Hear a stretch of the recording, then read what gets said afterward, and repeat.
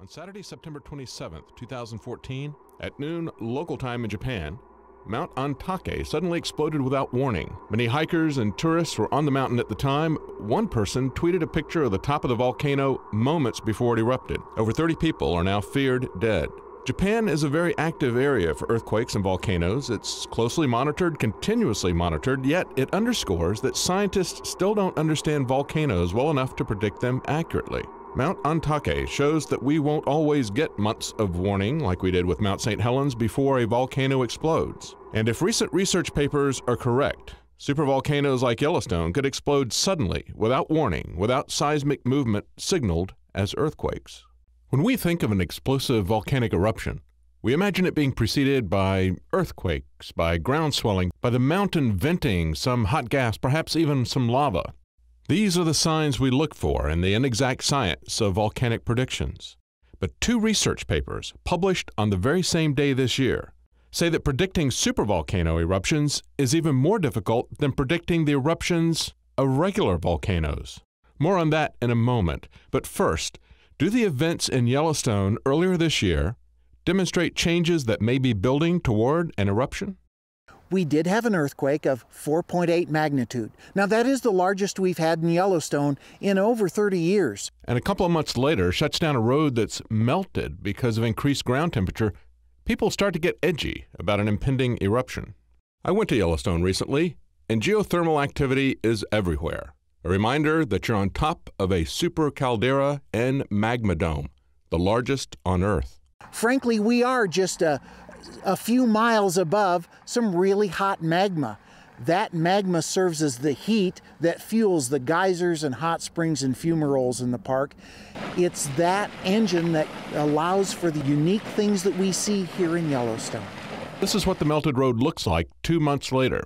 Yellowstone spokesman at the time said the road had turned to soup, and that was widely reported, even in the mainstream media.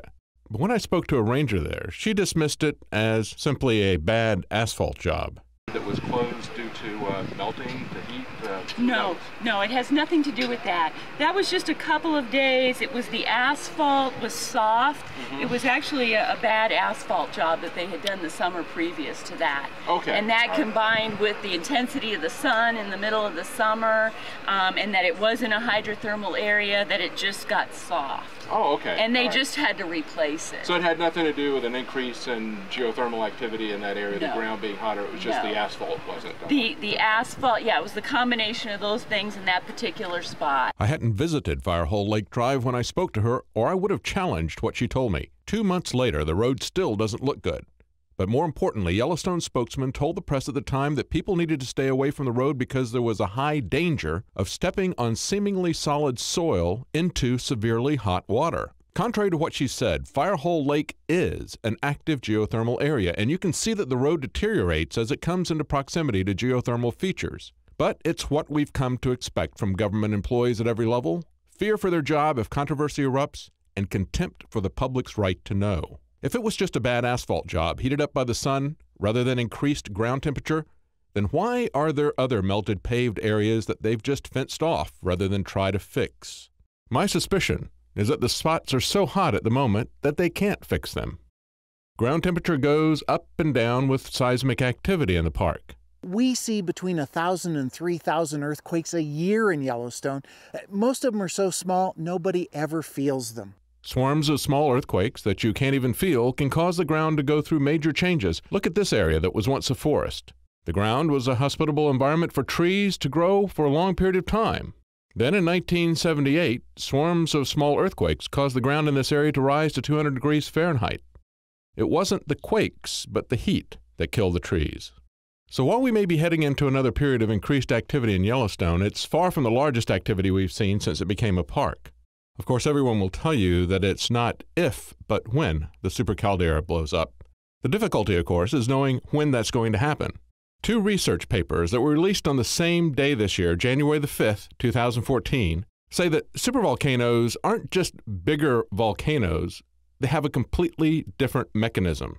The firing mechanism is a function of the buoyancy of the gigantic magma dome and the size of the dome. It makes it much more unpredictable than a regular volcano, And about the same time these research papers were saying that the eruption of a supervolcano was a function of magma dome size, we learned that Yellowstone's magma dome is 2.5 times larger than they previously thought. 55 miles long, 18 miles wide, 3 to 9 miles deep. For the sake of comparison, let's pretend for a moment that global warming predictions used to justify global taxation of man-made global warming are true. The IPCC's worst-case scenarios range from a 1 to 3 degree centigrade increase to a 2 to 6 degree centigrade increase, and that's over a 100-year period. But if the Yellowstone supervolcano erupted, scientists say it could drop temperatures 10 degrees centigrade, that's about 18 degrees Fahrenheit, globally, and 12 degrees or 22 degrees Fahrenheit in the northern hemisphere for 6 to 10 years. In other words, that's 2 to 10 times the change in temperature of the most alarmist scenario that Al Gore can imagine. And it would happen immediately, not stretched out over 100 years, and it would last for a decade.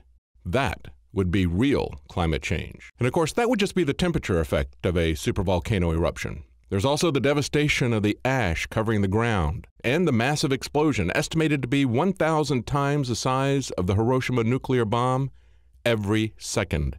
The science of volcanic predictions is very new and unreliable at best. I think most of the ones that they think they'd be able to predict, they're thinking like maybe hours to days that they'd be able to give people. This one, we think we know what we'd be looking for, and most of those are for little Mount St. Helens style eruptions, which is little compared to this. Yeah.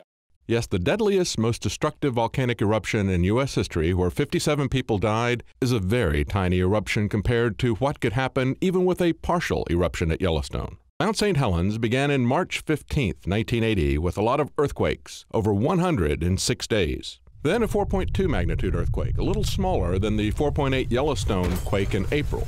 5 days later, 7 earthquakes, all over magnitude 4.0 in just 1 day. The next day, the first eruption with a plume of 7,000 feet. The volcano continued to erupt over several weeks, and the plume rose to 20,000 feet. By April 17th, about a month after the volcano became active, a bulge began growing on the side of the mountain and began to grow at 5 to 8 feet per day. U.S. Geological Service volcanologist David A. Johnston, shown here exploring the bulge the day before it exploded, believed the volcano was about to explode catastrophically, unlike some of his colleagues. Nevertheless, he and other scientists were surprised by the extent of the explosion.